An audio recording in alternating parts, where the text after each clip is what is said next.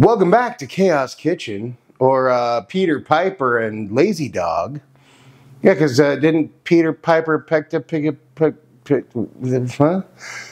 True international average of pressure. Picked a peck of pickled peppers or something. Anyways, I got my helper here. Nash, you want to say hi?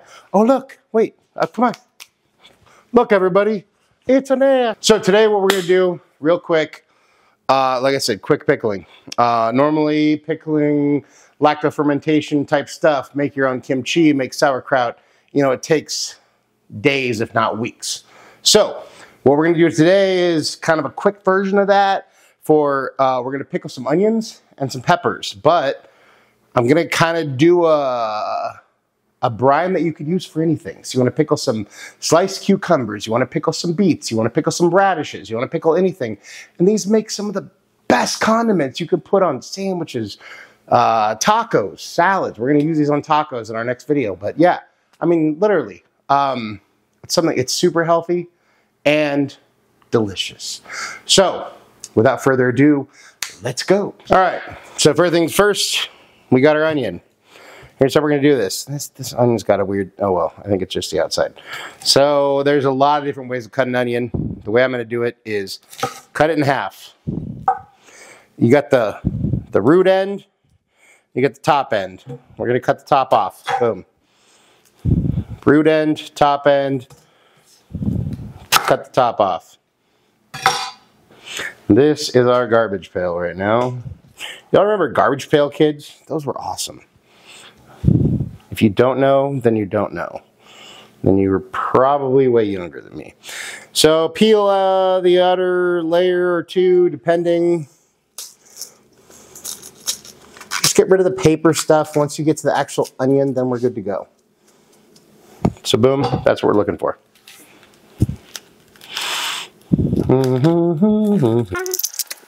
Now we slice. Simple.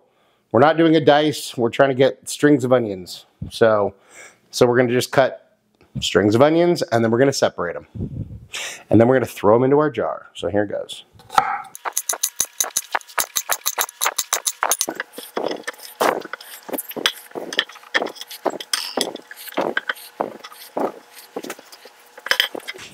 So there we got our onions. Boom. Now we cut our peppers. We got a few different kinds of peppers. And here's let's try. Here's a jalapeno. Okay.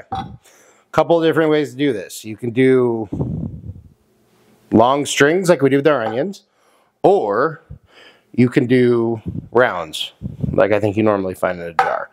Now, here's the thing. If you don't like spice, you probably want to cut. So I'll do this one. I'll show you how to cut to get rid of the seeds. So we're just going to cut off the sides like this.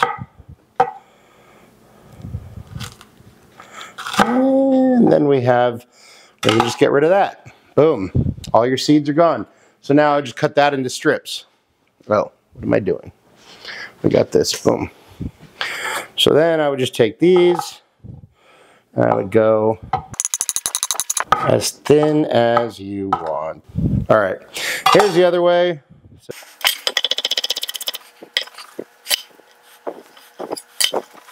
So this way you get the seeds. Serrano, same thing.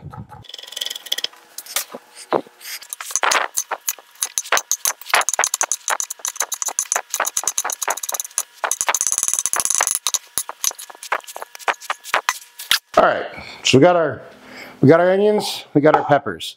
Next thing we're gonna do, evenly distribute the following ingredients. 1 bay leaf in each.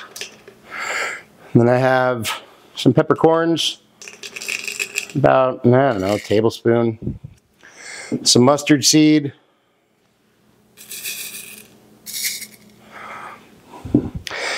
And then we have some garlic. So you take that garlic. There's plenty of ways to do this, but I just do it a little smash. Peel off the little paper. I think it makes seedless watermelons. Why can't they make paperless garlic and onions? So it's already smashed, so we'll just do one here. The cool thing about this is you're probably not going to eat the garlic, but honestly, After this is sat for a little while and the pickling has done its thing, the garlic's actually be kind of delicious. So you could eat it, or you could put it in something like a pasta sauce. So anyways, here, boom, smash, peel.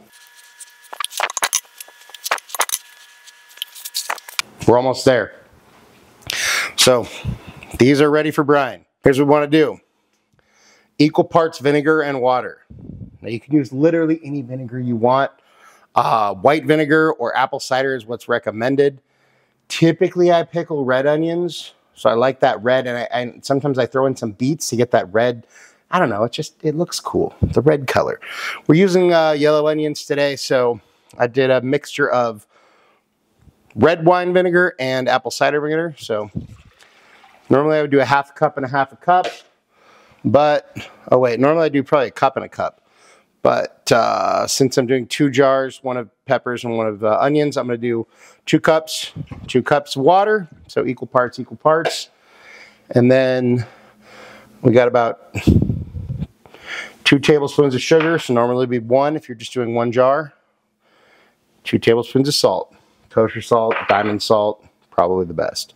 All right, now we're going to put, so we got that. We're going to let that come to a boil, and then we're going to stir it, and once the sugar and the salt are incorporated, we're going to let it cool just a little bit, and then we're going to pour it right over our veggies. A few minutes later. Once our liquid comes to a boil, you're going to just stir it a little bit. Boil it and stir it for as long as it takes to incorporate the sugar and the salt into the liquid, so we have our brine. Then we kill the heat. And if you notice,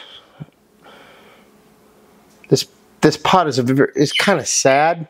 I don't know. Someone should maybe we need to talk to my producer and have them order me some new pots. Yeah. Okay, so now we take our super duper hot liquid and pour it on there. Whoop, let's make a mess. Let's make a huge mess. Chaos Kitchen, that's what I'm talking about.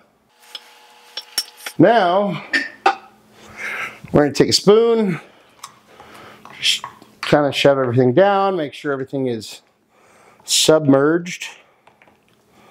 Yep, that's right. Submerged.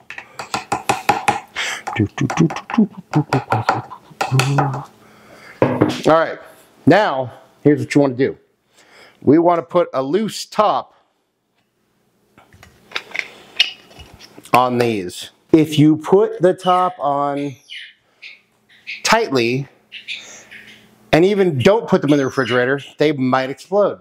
If you put the top on tightly and put them right in the refrigerator, they will definitely explode.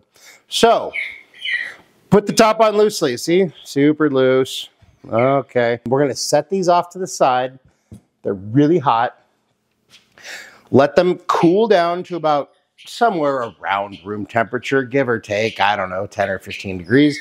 It's not that important, but definitely close to room temperature. Then you can store them in the fridge, and they're good for, I don't know, a week. Don't quote me on this. Maybe 2. I have no idea. Once they're in the fridge. It's pickled onions, pickled peppers. Use them on everything. So,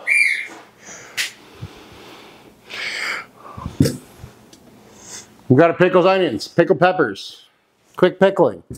You can literally pickle anything you want. I mean, fruit, I don't know.